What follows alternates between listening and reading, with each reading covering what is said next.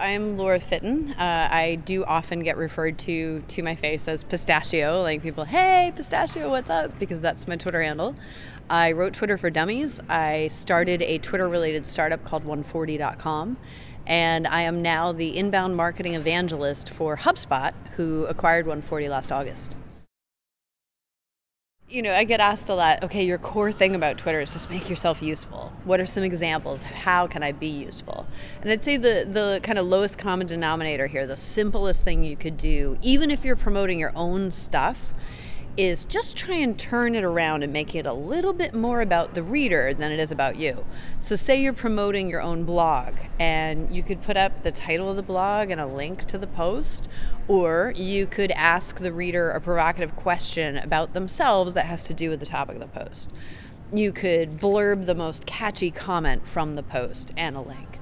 Or you could cite a really interesting piece of, compelling piece of data that's in the post and then the link. Those are three examples of a way that I'm taking, I'm promoting myself, I'm promoting my post, but I'm making it a little bit more about the reader than it is about my post. And if they choose to click through and read because I've caught their attention, then I've done my job well by making it more about them and trying to actually be useful to them.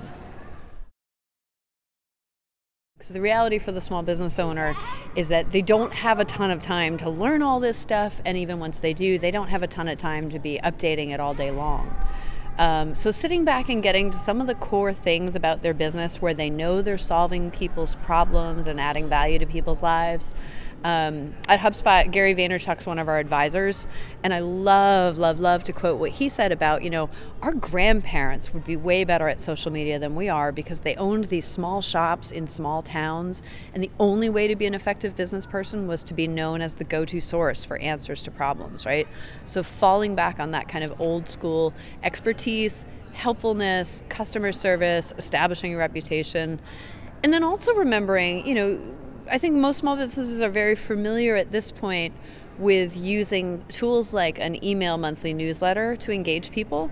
What's cool about Twitter versus something like that is you can put a ton more offers out there on a frequent, regular basis without filling up somebody's inbox and pissing them off. I mean, you couldn't send a newsletter more than once a month.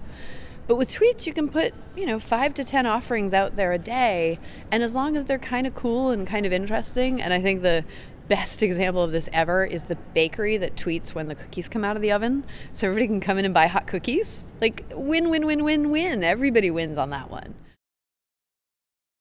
So, one of the things that is an opportunity for a company is to develop some kind of personality on Twitter.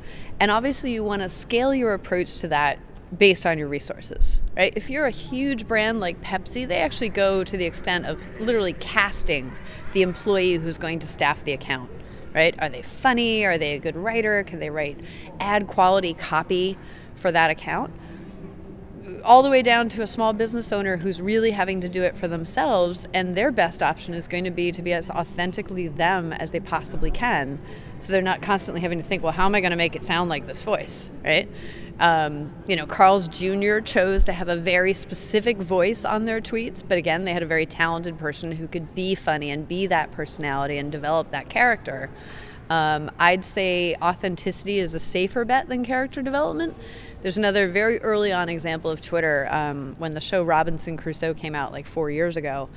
They had these scripted, by the writers of the series tweets to send out, and the poor guy from the agency was walking around all weekend, because we didn't have scheduling tools yet, pulling the paper out of his pocket and sending the tweet.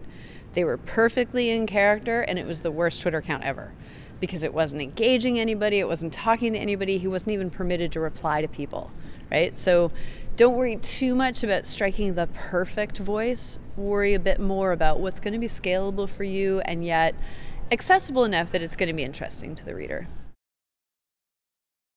That emotional connection, that discovery that I am not alone, that discovery that we have something in common is incredibly sticky and powerful. And it's not something that every single company or every single brand needs to do. There are other ways to deliver value. Again, one of the very early, very successful accounts, Dell Outlet, they just had great coupons. People love great coupons. They didn't have touchy-feely conversation and, let me talk about your emotions. It was like, let me just stimulate your emotions directly by giving you 30% off the computer you already want. When you look at the ratio of how many computers they sold to like when they had like 300 followers on the account, it was very clear. People were grabbing those tweets and sending that on email, calling friends, telling people for the next 30 minutes you can get that computer for 70% of the normal cost. People jump on stuff like that. They get excited. So that's still emotion.